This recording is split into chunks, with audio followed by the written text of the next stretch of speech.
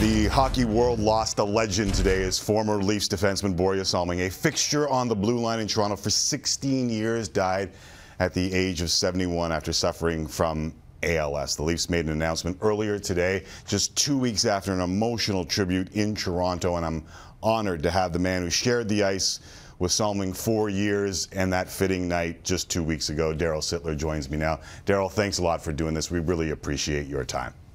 Well, you're welcome. It's been a busy day, a sad day, but obviously Borje is at peace right now. All right, so let's honor the man. And I want to ask about the man. I want to ask about the career. But all I can think about is that now fateful night 2 weekends ago, or fateful nights 2 weekends ago. How will you look back at the weekend that we now see as kind of the fitting tribute to what was a warrior on and off the ice? Well, I mean, it's hard to believe it all happened. I don't think he could write a better script if the circumstances were the way they were, with Borje actually getting here to be here. In September, when I saw him, he said, "Darryl, I'm going to see you for Hall of Fame weekend," but knowing and keeping in touch with his family, that was a long shot. So the fact that he had the courage and the determination to be here, as you can see, I really got emotional when I walked in front of the bench with Borje out to center ice to see the concerned, stoic look on the current players' faces. Obviously, he met Nylander, Swedish player. The fact that Mats was there, former captain and Swedish player with Borje on the national team, and then for 3 Swedish players to be inducted, it couldn't have been any better. And then the following night, very seldom we have 2 home games back-to-back in Toronto, right, and we could honor he and his family alone on the Saturday night. It's a special weekend for Borje's family.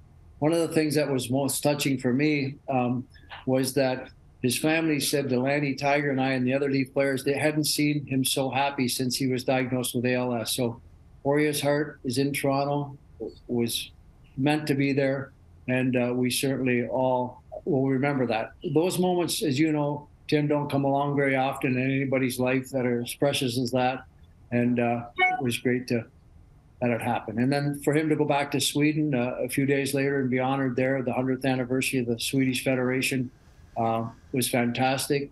And it's hard to believe here you are a week later after that he's no longer with us. But in honesty, it's probably a blessing in disguise for Borje and his family. That disease is a nasty one. Yeah. It's not easy for anybody going through the final stages of it. So for Borje to be at peace and not suffering anymore, I'm happy for them. Without a doubt. And ALS.ca if you want to give help to what is a terrible disease. Oh, I'm so happy to hear you say that his wife and his family, it seemed like that night was both magical and cruel at the same time, to see a guy that you knew on the ice, such a warrior, fighting through these moments, and you get touched by it almost. And your emotion was very palpable. Everyone could feel it. What will you remember most about Borje the man? Well, that was such a sad moment, but such a proud moment. Borje the man, when he came to Toronto as a 23-year-old kid, the league was different, as you know, back then. Intimidation, physical brutality was part of the game, and they targeted Borje as the first non-North American player, Swedish player to play, but it just seemed that it didn't bother him. He just played through it and got better, and then became very, very well respected by not only his own teammates, but the teams that played against him, the players. And I remember in '76, the Canada Cup, playing for Team Canada. Borje was Sweden, and we were in Maple Leaf Gardens. And that night, the Leaf fans, the Canadian fans, give him an ovation, higher and more, longer and more appreciative than any Canadian player. And it was so well-deserved because they respected him as a person and how he played the game. So those moments will stick out forever. I was trying to tell a younger generation that maybe didn't see him play how many of them or us would be appalled with the amount of punishment that he took. But that was part of the reason why so many people loved him, is that he took that punishment and he seemed to persevere through it. Yeah, again, the game's changed, and not to say it's any different or better, but the element of fear and courage were a big part of the game, and the fans could feel that, and you could feel that within the emotion of the game. You're seeing fights back, Donnybrook brawls, and if you happen to be with a guy you're matched up that was in that bully mood and wanted to just start beating on you, that could happen. So it wasn't much fun, but Borje obviously had the character and the fortitude to play through it.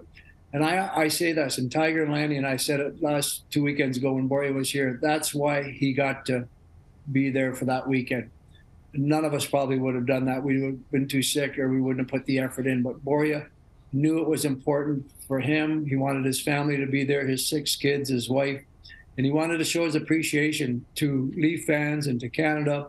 It gave him the life that he had, and we wanted to do that for him. So it was wonderful. The Leafs organization, right from the get-go, Brendan and Larry Tannenbaum just said, Darryl, whatever it takes, we'll do to make Borje and his family accommodating and happy. We're going to do that. So we're all very proud of the moment, for sure. Darryl, you were a great player. You've been around great players your whole life. Was there a little different kind of twinkle in the eye of the Swedish players, whether it be Mats Sundin, another Hall of Famer, whether it be the 3 that went into the Hall of Fame this weekend, or that weekend with the Sedins and Alfredsson, or even the Nylanders? Did you notice a different look when they saw Borje? Totally. And that's why it was so magical and so surreal, so to speak, because that was the weekend. It was a Swedish weekend, with the 3 of them going in, and Mats being there, former captain, and obviously Nylander. Then the next night we started 6 Swedes, and 2 Swedes faced off for the opening puck ceremony. So again, it was meant to be. On the Monday night, Borje didn't make it to the ceremonies, the induction ceremonies at the hall, but Tiger and Brenda, his wife, and my wife, and Jim and Kenny, we all got together with Borje and his family in a private room, and Borje watched that screen, lots of emotion when Alfredsson mentioned him, the Sedins mentioned him, or Lanny. He was tuned in and he wanted to be there. There was so much pride. He was there with his Hall of Fame jacket on, which was really cool. And it's a weekend that I'll always remember, and I'm so happy for Borje and for his family that it ended that way, that they could experience all that, for sure. What do you think his legacy is, Darryl? Well, obviously being the trailblazer, coming into the National Hockey League as the first European player, and then just the moments we saw last weekend. I mean, it was all so real, so magical, so touching, and so deserving. So we'll always remember that, for sure.